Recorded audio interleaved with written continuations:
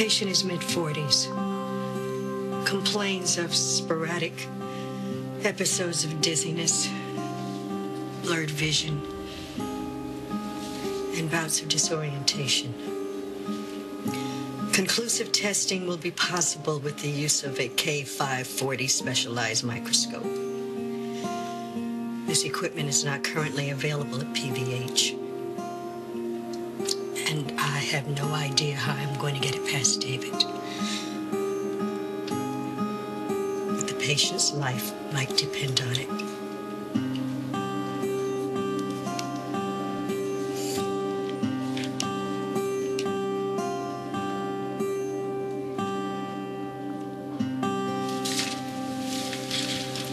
Did your mother ever tell you you go blind working in the dark like that? Hey, well, now you really know how busy I am. I don't even have time to turn on the lights. What brings you by, baby? Just hoping we could catch up. Well, if you can keep up, we can catch up. So I was thinking what we need. Oh, Heather, listen, I need you to check in on Mr. Holland in 314. Make sure that he took his meds, because he's been putting up a fight. Oh, and Miss Sherman is going to be checking out, so if you could get her paperwork going for me. Oh, and Heather, one more thing. Could you please bring my wife bacon and eggs, scrambled, soft, orange juice, toast, coffee, please? I bet you anything you didn't eat dinner last night, right? Thank you, Heather. Angela. Yes, baby. Oh, my God, you get more done before 8 a.m. than most people get done in a day. And it's still not enough. All right, sweetheart, look, I am very sorry that I didn't check in last night. No, you don't have to apologize. Dr. Max, extension 456. Detective Natalia, on the other hand. Oh, no. Oh, no. Natalia's dead. Jesse, I completely forgot. I should have been there. And being busy is no excuse. You know, it's just that ever since David has taken over this place, I mean, all I'm doing is running around just plugging up leaks, and there is no time for anything. Hey. Slow down. We love you. Your family adores you. And nobody understands better than we do that you are doing the very best you can.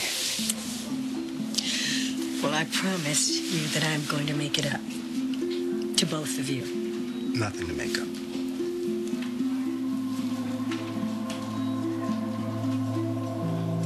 Angela?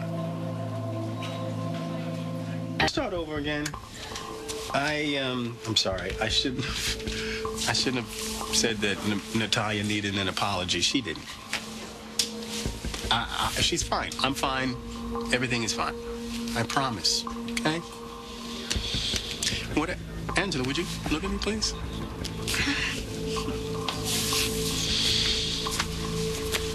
Hello. Hello. You do believe what I just told you, right? Yes, I believe you. Good. Now,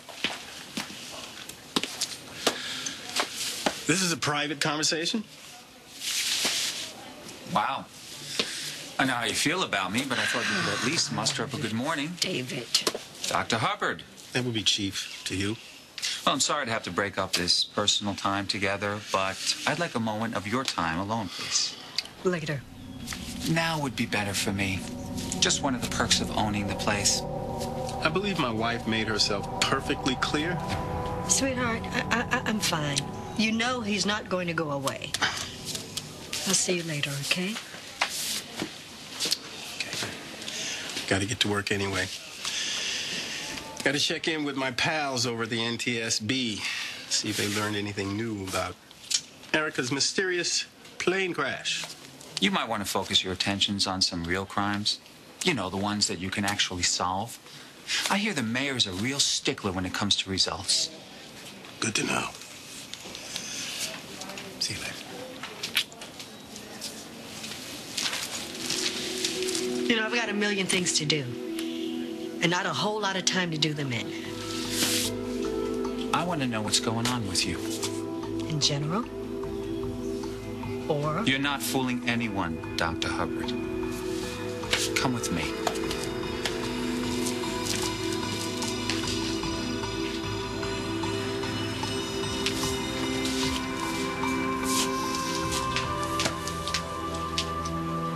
think it's pretty obvious what's been going on here.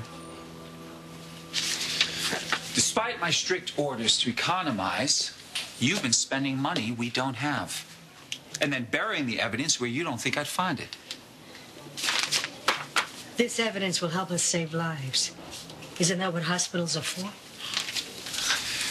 You know, I'd hate to burst your bubble, Dr. Hubbard, but this institution is not run on hopes and dreams. It takes money, resources, neither of which we have in abundance right now. You don't have to tell me about lack of resources. Do you have any idea what's going on around here? Your outrageous cutbacks aside, operations canceled because we don't have supplies. Patients turned away when they clearly need help. We don't run a free clinic. You know, you may be saving on the dollars, but at the expense of the integrity of this hospital. You will never fully get the big picture, will you? Just like with that kid. What kid? The one who was brought in a few weeks ago with the head wound. Ramon Gutierrez. That kid passed out for no discernible reason. For all you knew, he could have had an infectious disease. But still, you didn't take the appropriate precautions. You rushed to his side. You risked everything by treating that boy. So what? What would you have me do? Stand by and do nothing? A child was sick. And You because of your still cutbacks, should have a been specialist wearing wasn't some really gloves, supplied. a mask. Oh, no! The room was not properly stocked. Again, thanks to your The cuts. rule is, doctor, you first protect yourself. You need to get it together, Angie. As chief of staff, you have an entire hospital to run. You could have jeopardized everything by treating that patient. You're damn lucky there were no consequences.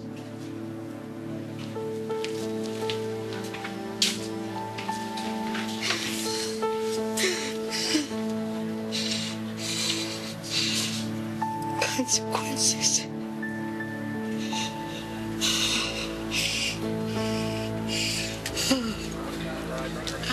Not so fast.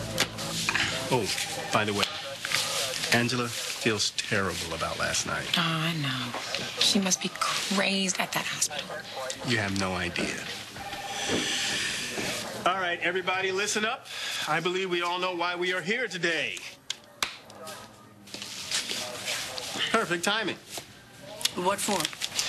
We are about to honor one of our finest for making detective. And since you are such a staunch supporter of my daughter, I thought you'd like to take part. Okay, well, get on with it. Yeah, there's that strong support. Anyway, it means a lot to be here today. I'm sure I don't have to tell you that. You wanted this bad. And you busted your butt to get it.